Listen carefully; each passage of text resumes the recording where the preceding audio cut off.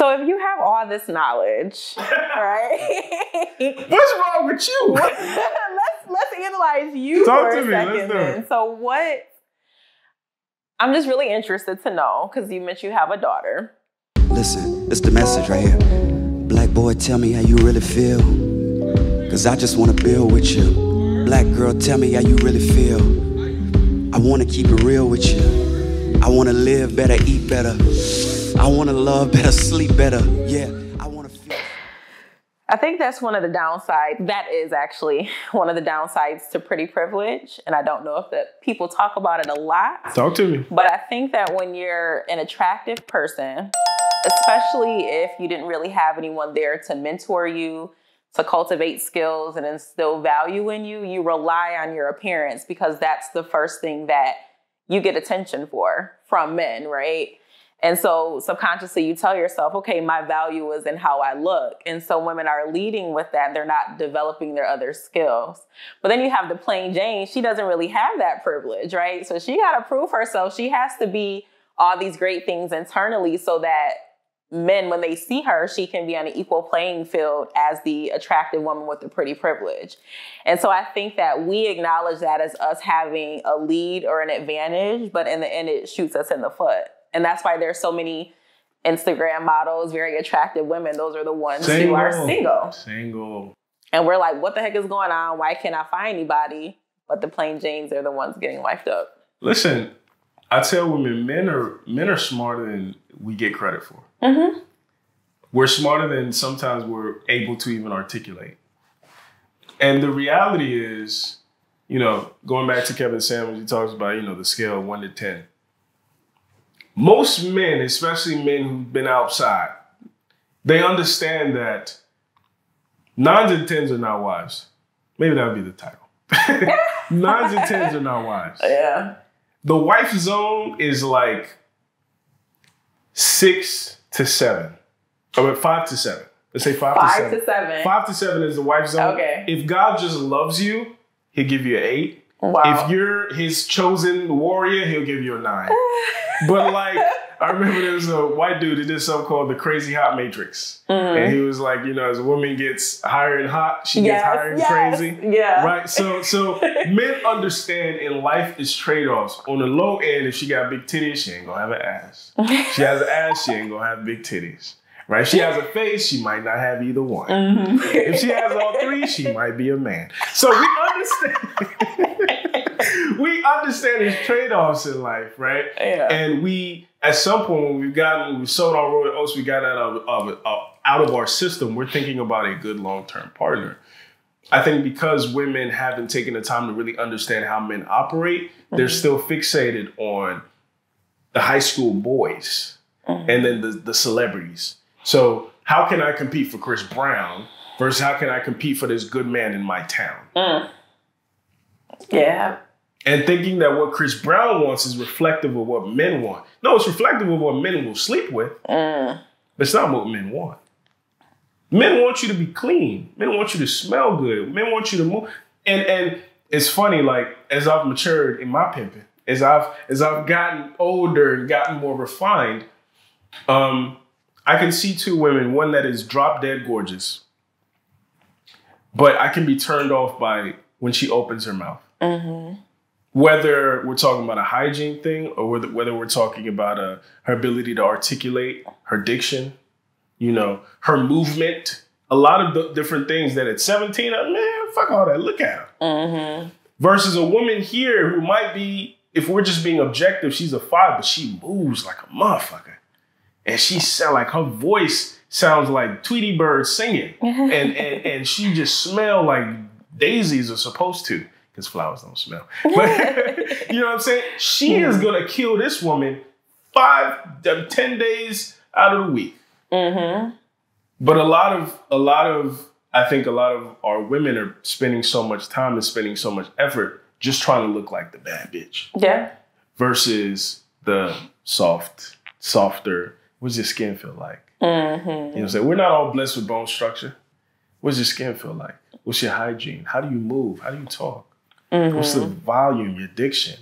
How well do you articulate yourself? How well read are you? That's what's going to captivate somebody and be like, even if her vagina doesn't work, I want to be around her. Yes.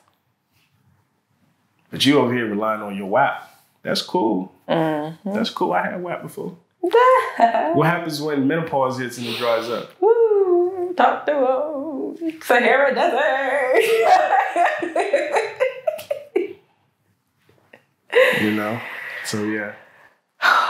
So if you have all this knowledge, right? What's wrong with you? let's analyze you Talk for to a me. second Let's do then. it. So what, I'm just really interested to know, because you mentioned you have a daughter. So in the situation with her mother, do you feel like you understood the importance of a family unit at that time? Did you really make an effort to make it work? I just want to know a little bit more about that. Yes. The circumstances were interesting because we decided we weren't going to be together, and then we found out she was pregnant, and then we tried to make it work. And we're still in the process of trying to figure things out. But I think also, I guess my problem is I am not as patient as people might think. I'm patient with strangers because I look at it purely from a research perspective and like a work perspective. But with people in my life, I think one of my shortcomings is I have really high expectations. And I'm like, as much time as I spend talking about how things should be, it's certain shit I shouldn't have to tell you. Is that a good thing? No. I'm working on it. Work in progress. And then also being 29, my priority right now is my daughter. But right after that is work and trying to create a future that can sustain the things and the people that I care about. And because of that, romantic investment is something that I don't want to do half-assed. And because of what it is that I'm doing, I don't know if I have the bandwidth to be able to do that. Now, with my daughter's mom, it's a little different because we have a kid. And I understand, the optimal situation is that we're together. And that's something that's tugging at me, because I'm still idealistic. But I think what stopped me so far is the fact that my priority has just been, I got to feed this girl. Do you think that you making things work with her mother can be linked to you prioritizing her, though? I've thought about that. I think my hesitation with that, though, is a lot of us, including myself, grew up in situations where if our parents were being real, they were just together for us. And at some point, you could sense it. You're like, man, y'all might really just go your separate ways because this shit is exhausting. So I never wanted to be that. And we've had that conversation where it's like, I want to choose you because I chose you. Not because of some sense of responsibility, because that's not sustainable. Because at some point, either I will or you'll feel like, I just did this so I don't get fined. I just did this so, and then our kid is going to feel the same way. So it's best we take the time to, if we're going to choose each other, it's because we chose each other. Not because of some sense of responsibility to her. And I think, honestly, that's another part of the general hesitation with marriage these days, because a lot of us did grow up in situations, yeah, our parents were together, but I don't even know why you know what I'm saying? I don't even know why.